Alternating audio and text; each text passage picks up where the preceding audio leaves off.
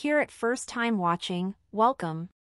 Today we review the action-packed 2022 film R.I.P.D 2 with a lot of movie reactions.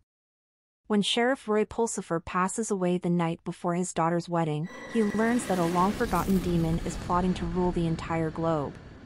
Now that Roy is a member of the R.I.P.D, a celestial organization that specializes in destroying demons, he must learn how to use weapons and cooperate with others in this new phase of his existence.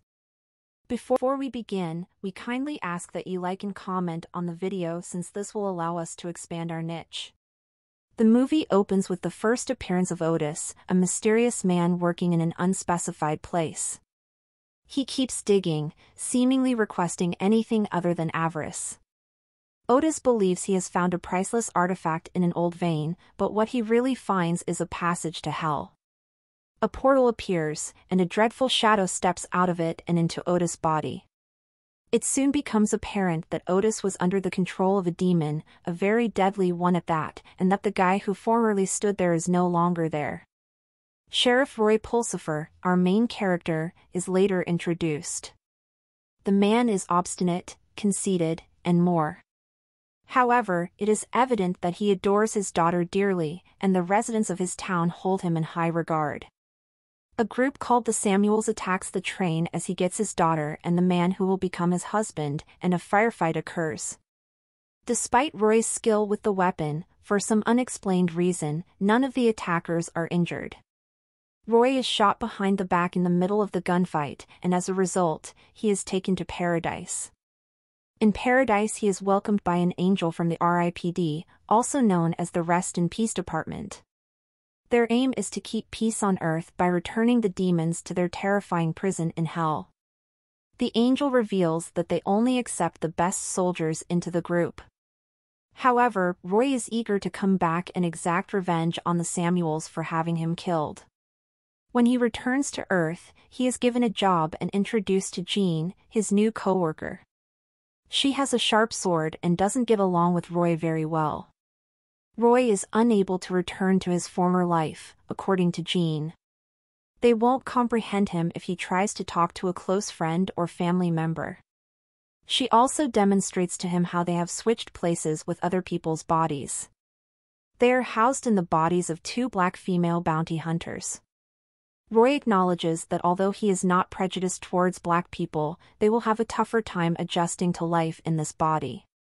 After learning that Angus, his daughter's fiancé, has been abducted, Roy makes the decision to go rescue him.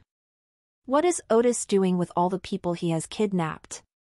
Otis' involvement in the Samuels' assault is clear, as we can see. He's been gathering a legion of demons, and now he's prepared to carry out a ritual that will let loose even more of them onto Earth. He desires for the demons that are coming from hell to use the human bodies as their vehicles. We observe Angus attempting to assist others, proving that he is not the coward Roy believed him to be.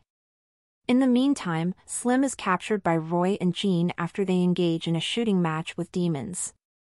Slim claims he just wants to be good and live an honorable life, and he doesn't want to return to hell. Naturally, Roy does not believe him, and they continue to torment him until they reach Red Creek, where Otis and the abducted individuals are reportedly hiding. A violent gunfight starts when Roy and Jean attack the mine where the kidnappers are holed up. The demons are instantly killed by Roy and Jean's unique weaponry. Even Jean, a seasoned combatant, is finding the fight difficult.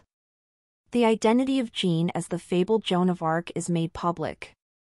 Even though she uses the strength of her relic, magic tears, to exterminate all the demons, Otis manages to survive and confront them, exposing himself as Astaroth. Roy utilizes his final tool, his tears, as Joan and he battle the devil, delivering Astaroth to hell once more. The abducted victims are freed, and Slim even provided evidence that some demons genuinely desire to do good and advance their own lives. In spite of his desire to see paradise and reunite with his deceased wife, Roy admits that he is content to have Joan as a companion. Joan tells Roy that, in order to enter the hereafter, he must have completed at least 100 years of service in the R.I.P.D. As the film comes to an end, Roy curses the deities.